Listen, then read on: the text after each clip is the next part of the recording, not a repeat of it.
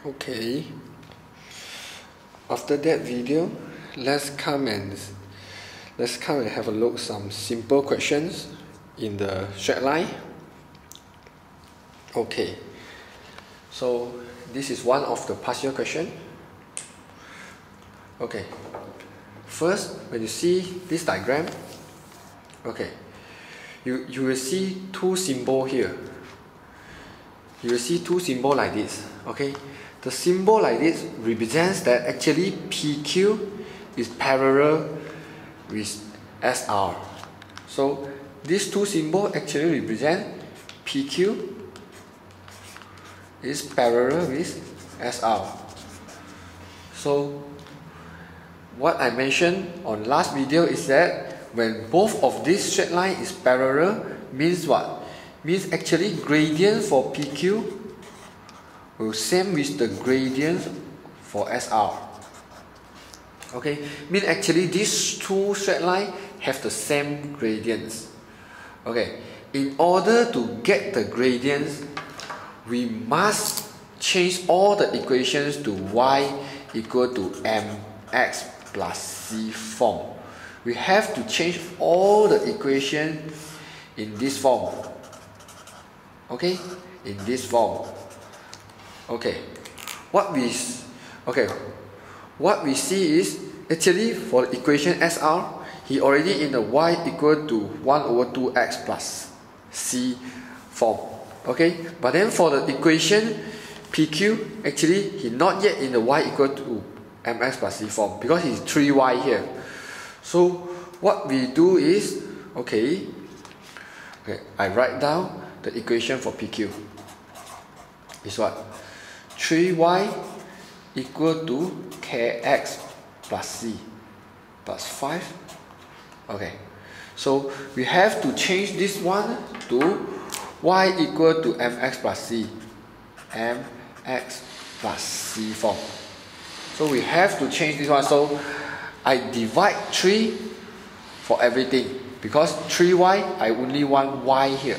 So I divide 3 for everything here. So I just divide 3, I divide 3, and I divide 3.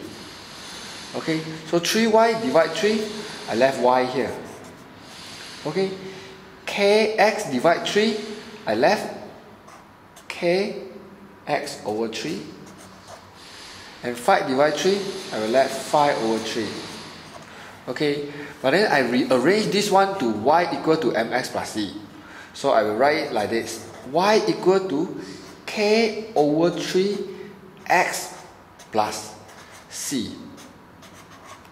Okay, when you get 5 over 3, what is the meaning for 5 over 3? Okay, means this equation PQ, actually if you continue the straight line, he will cut at 5 over 3. Okay, I say the C is always represent y-intercept. Y-intercept means the straight line will cut at the y-axis. So means actually equation PQ will cut y at 5 over 3. But then this is not important because for A he asks you find the value of k. He want to find what is the value for k.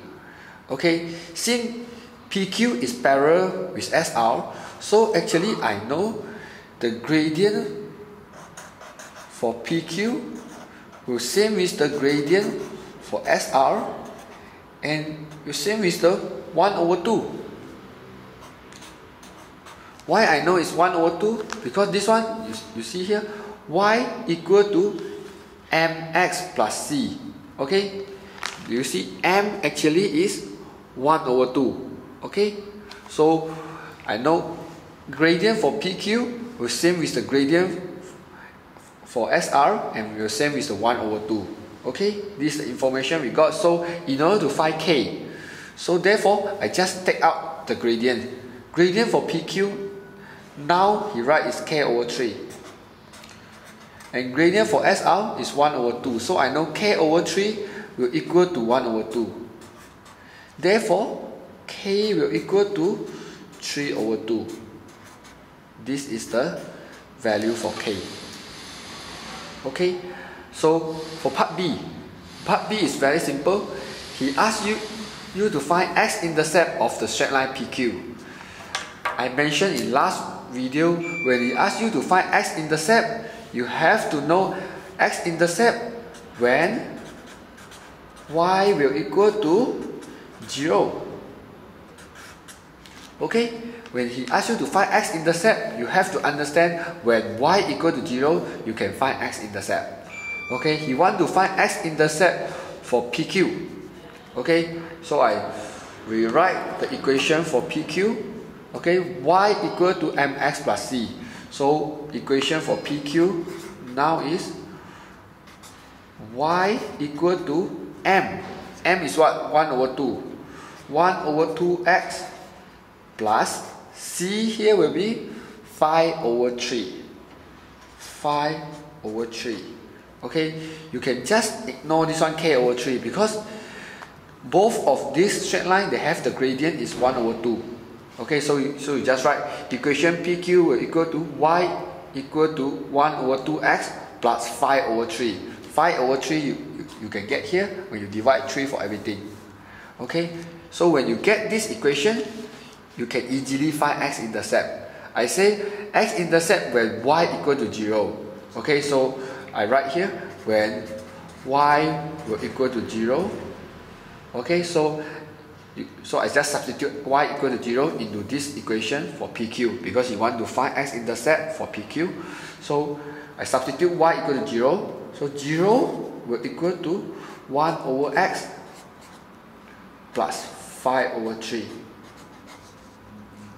Okay, so 1 over 2x plus 5 over 3. So I move the 5 over 3 to another side. I got negative 5 over 3 will equal to 1 over 2x. So I move the 1 over 2 to another side. So x will equal to negative 10 over 3. Okay, therefore the x here means it is the x-intercept. So what is the meaning? Meaning if this equation I continue draw, he will cut some point at x here at negative 10 over 3. This is the x-intercept. Mean the straight line PQ will cut at the x-axis. This is what we so-called x-intercept. Therefore, he asks us to find. We just write therefore x-intercept for PQ is negative 10 over 3. That's all for this question. Thank you.